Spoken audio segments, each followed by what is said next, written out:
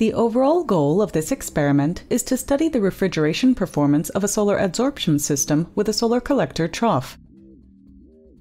This method can help answer key questions in the solar adsorption cooling field, such as how to improve the coefficient of performance and the specific cooling of power the system. We first had the idea for this method a few years ago when we considered how to reduce a cold environment but make use of solar energy.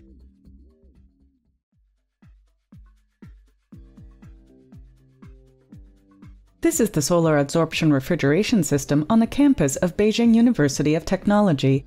A principal component is an adsorption bed at the focus of a solar trough collector with a solar tracking device. The bed is connected to a condenser and an evaporator. The evaporator is seated on a water tank that will be cooled by the system.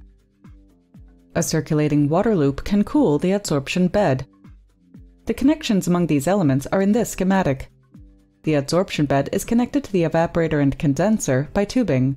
A pressure gauge monitors the pressure in the adsorption bed tube. A valve can isolate the adsorption bed. To release water vapor from the adsorption bed, open this valve and the one at the condenser. Close the condenser valve and open the evaporator valve when it is time for the adsorption bed to take in water vapor.